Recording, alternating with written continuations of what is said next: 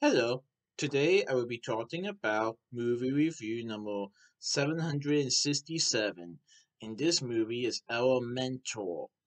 Elementor is a 2023 film that is directed by Peter Sun, which is spelled Sohn. This is a Walt Disney Pictures and Pixar Animation Studios movie that I saw on July 26, 2023 at Regal Cinema 16 in Deerfield Town Center in Mason, Ohio. So, I thought this was a pretty good movie. So, in a city where fire, water, land, and air resonance with the devil, this is about a fiery young woman and a girl with a full guy discover something elemental, how much they actually have in common.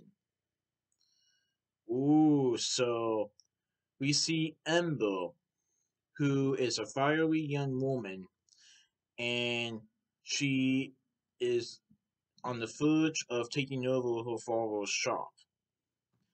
But she kind of wants to do her own thing, follow her own passion. And then one day she meets Wade, who is a water guy, and kind of goes with the flow.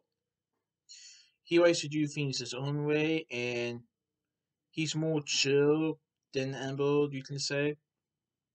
At first, they don't exactly see eye to eye, but throughout the movie, they discover they have more stuff in common than they realize.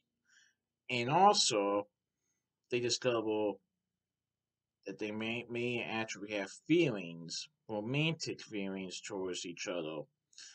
But the thing is that Ember is a fire element or person, and Wade is a water person. And they have been told that elements cannot mix. Can they?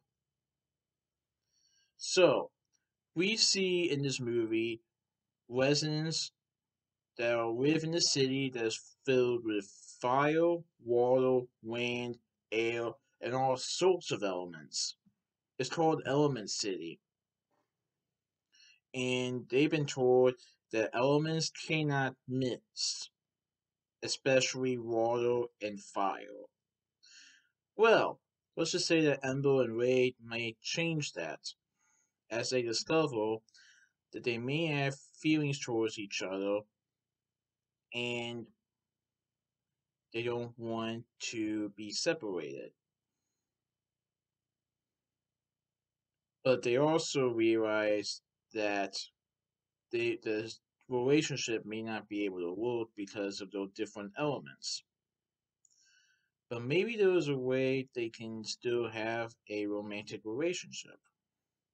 I won't go into more specifics, but I really like the relationship between Ember and Wade in the film as they started off not liking each other, and then throughout the movie, they started liking each other more, discovering that they have a lot in common.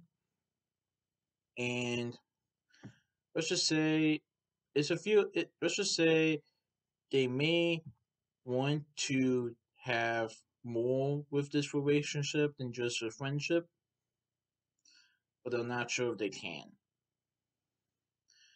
And I thought it was pretty good.